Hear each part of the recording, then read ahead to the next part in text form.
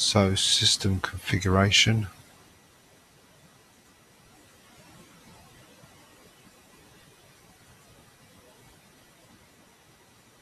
Some boot scripts to install.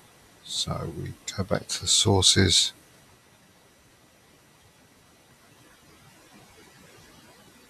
And tar-xvf LFS boot scripts, cd LFS boot scripts, and we just run make install. So that's that one done.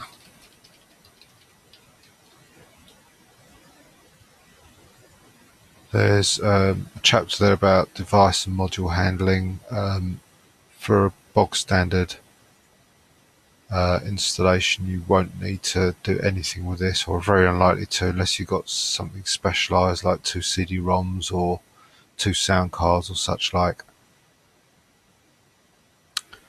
So now we've got a configuration file for the network. So if we just copy that in and then edit it,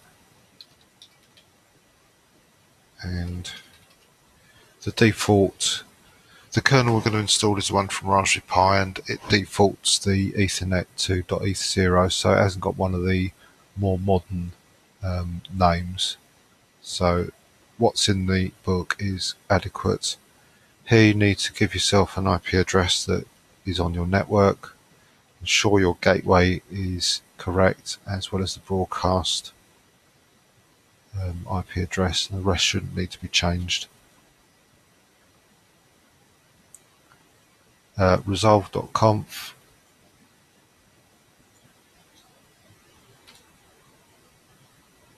Let's edit that one.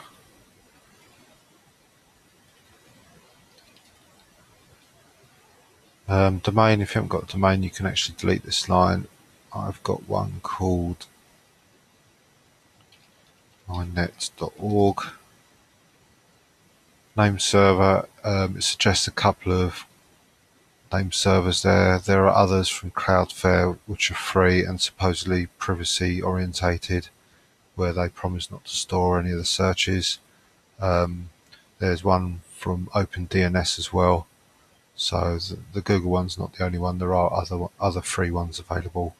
I've got my own one that I run, so I'll be using that. And I'll just use that one. Hostname. So echo a string to that file. So let's, for example, be inventive and call this RPI400. Let's do that in lowercase actually. And then we want to modify the host file. So if we create that and modify it.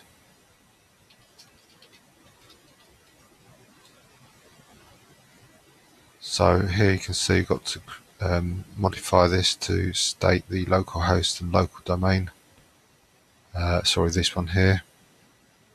Fully qualified domain name. So in my case, I've called it RPI400. Oops. Let's start that again. Yep. So delete that. Insert RPI400. The domain I'm using is mynet.org. And then all I've got to do is modify the host name, which of course is just RPI400. And then here I need to add in my IP address that I allocated previously in the ifconfig file. So it's 200 I'm using. Again, the fully qualified domain name, rpi400.mynet.org. And the host name, which is RPI400. And then any other aliases you might want to call this machine, which I don't want to do. I'm going to delete these lines because I don't use IPv6, and that should be the end of that file.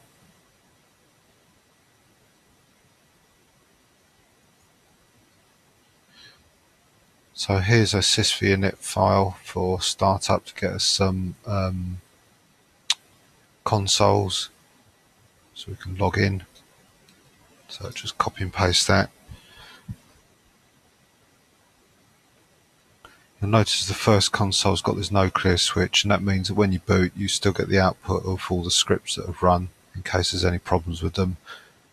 Without that, the screen will clear and you'll just get the prompts at the top of the screen. So if you were to switch one of these other teletypes, one of these other terminals, you'd see just the prompts at the top of the screen. So next thing we've got is the clock to configure. By the way, read all of this, it's useful stuff to know, all part of the learning again. Just skipping past it to get to the important bits. It says config clock, so let's now edit this. UTC1, what does it say about that? Set it to 0 if the hardware clock is not set to UTC. So that might be if you're sharing the computer with Windows, for example, which stores the time in local time. It's a Raspberry Pi, very unlikely you're going to be sharing it with anything else, so you can leave that at 1. Clock params, yeah, I don't think I ever used that at all, but looks like there's a help file there if you do need, you find there's problems with time zones and so on, if you need help. Configuring the Linux console, so let's edit this. We'll create this file and we'll edit it now. Sysconfig console. One thing you do want to add here is the log level and set that to 3. It's a reasonable amount.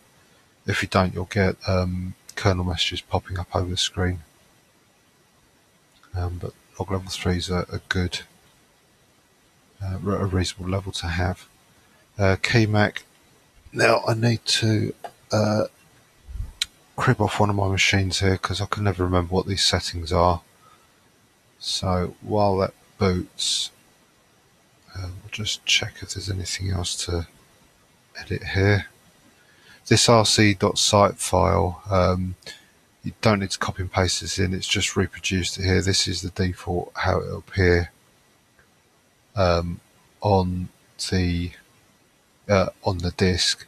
Instead, I've just noticed the log level is defined here as well, so you could change, uncomment that and put the log level in there if you wished. I don't know which file will take preference. I've never noticed that before, but that's probably because I've looked through this before years ago and there's never anything really to change there. The defaults are fine as they are. So let's go on to the bash shell startup files and I'll just see if my LFS box has come up.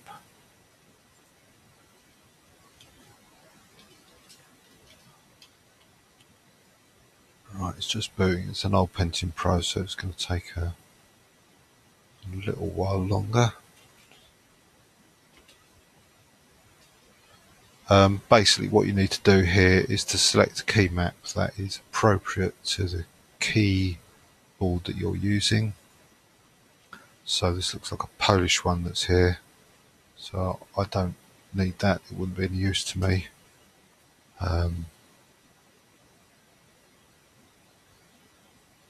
The one that I need, right, I'm in here now, so let's get it up.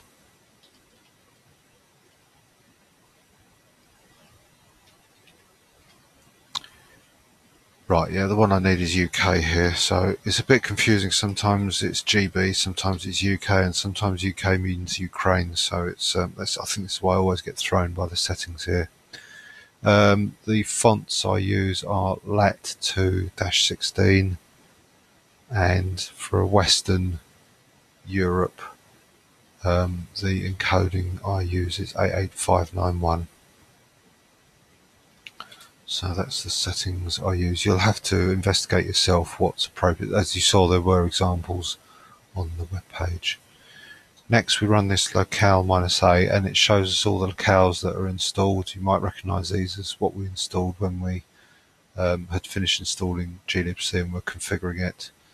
So the two that I need to install are these two here, and I'll be selecting the top one as my default. And to find out what string I need to use, I do this command here, paste that in, and then I paste in, you can see it's at the bottom there, then I paste in the string that I want to use, which is that one, and type in locale char map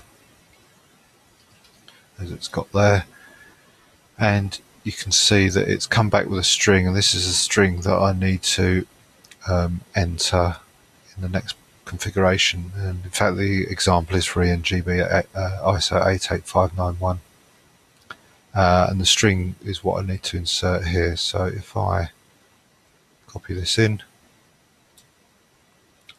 take a copy of this, and then edit that file that we've just created in etc profile, and I want to modify this. So LL is the language, CC is like the country, so I want to get rid of all this. There's no char map or modifiers,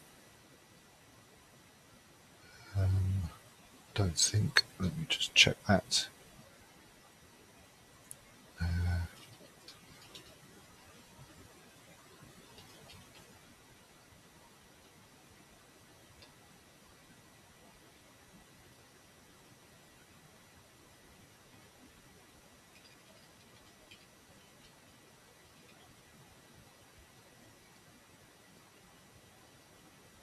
Right, I can't find where that is now. When you build BLFS, all this changes and gets put into different files because there's a more elaborate config system. Oh, of course, yes, it's the, I've done this wrong. I need to put in that is the char map that's on the screen. I need to put in EN for the language, underscore GB as the country, and then the dot, and then that last bit that we copied is the character map, the char map. So that's or something how the parameters should look. So it may be ENUS ISO 8851 if you're in America, and so on. So save that. Now we go and create an input RC file.